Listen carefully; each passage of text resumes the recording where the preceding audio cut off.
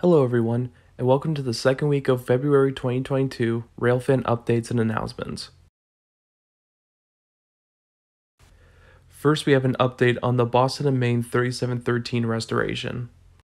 I will provide the link to the full update in the description box down below.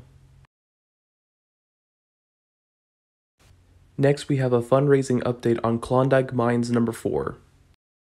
This 262 Prairie type locomotive is located at the South Park Rail Society in the small town of Como, Colorado. The society is raising $19,000 to cover heavy repairs of this locomotive. There is a link to a GoFundMe page for this locomotive, and I will include that in the description box down below. Next, the Arizona State Railroad Museum Foundation has acquired a Minnesota U-boat rebuild SF-30C diesel locomotive. This unit was originally numbered as 9501 for the Santa Fe Railroad and was built in 1973. Also, the foundation hopes to break ground its Arizona Railroad Heritage Park later in 2022.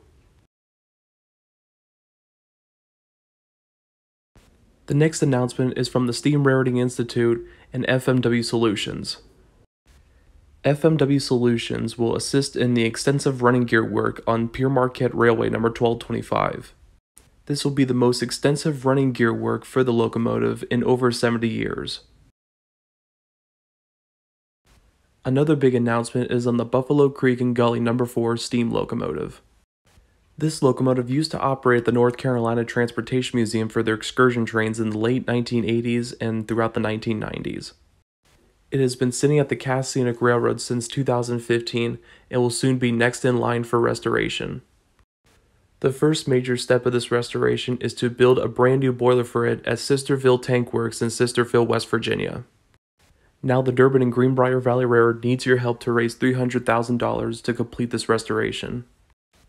I will provide the link to donate in the description box down below. Our last announcement is on the fundraising of former Auto Train car number 3. Florida Adventures in Railroading Incorporated is raising money to relocate the car to Florida.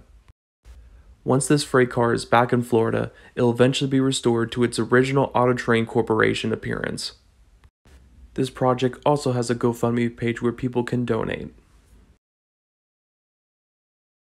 Thank you for watching this video.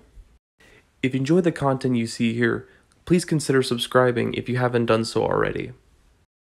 That's all for this week. This is Transcontinental Railfan, out.